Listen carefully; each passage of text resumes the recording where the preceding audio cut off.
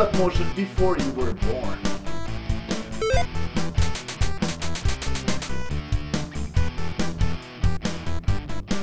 Hey, thanks for watching my first video of 2012.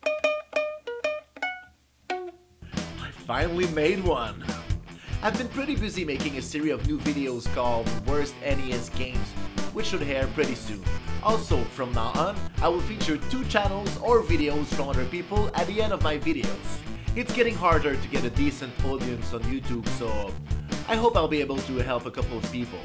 So here we go! So the first one I want to show you today is Geek. This guy is collecting rare video games items, but he's not the average collector. He's only looking for the best of the best. He doesn't care about owning thousands of games. He prefers to collect stuff like all arcade units, the Nintendo NTSC Stadium Event cartridge, and believe it or not, the gray and the gold version of Nintendo World Championship.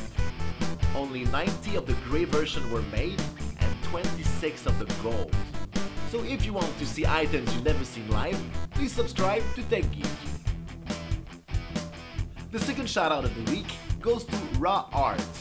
This guy got my attention this week by making a video called The History of Gaming and Evolution of Video Games, Speed Painting. He also made a couple of amazing drawings using old school stuff like Etch-a-Sketch and of course Super Mario Paint. So this guy is totally worth your time and I hope you'll subscribe to him. So thanks again for watching, don't forget to subscribe, and I'll see you Thursday.